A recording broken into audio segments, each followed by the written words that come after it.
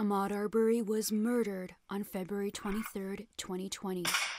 Ahmad, or Ahmad, is an Arabic word meaning most praiseworthy.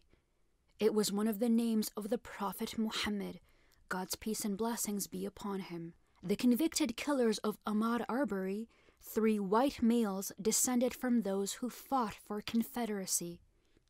Ahmad, on the other hand, was a direct descendant of Bilali Muhammad. This is the story of Bilali Muhammad. Ahmad's ancestor Bilali Muhammad was born in 1770, where Mansa Musa's Mali Empire had once stood. It was a seat of great Islamic and African civilization. Timbuktu in Mali still has hundreds and thousands of manuscripts in its libraries.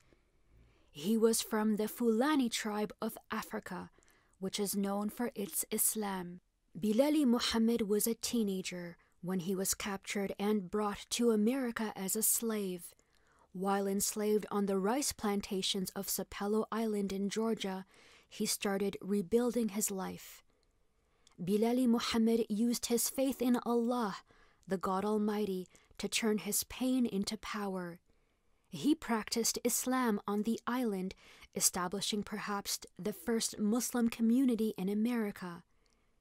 He became an imam to other Muslims enslaved on the island. He eventually rose to become the main leader of Sapelo Island in the absence of a pragmatic slave owner.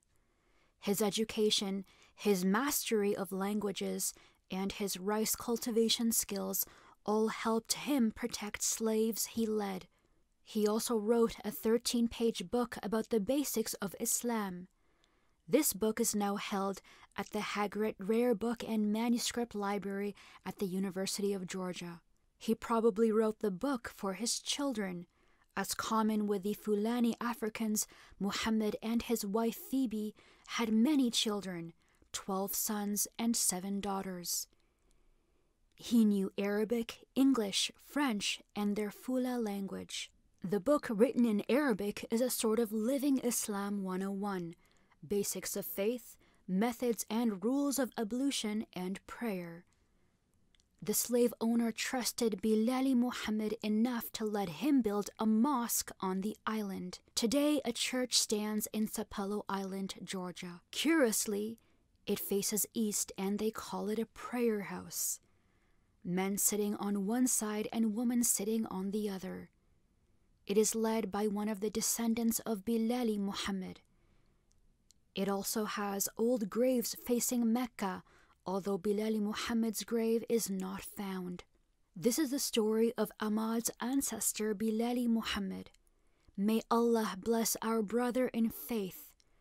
May he be in the best place in Jannah, in gardens with flowing water, where he will roam free, free forever, forever salam, in peace with peace.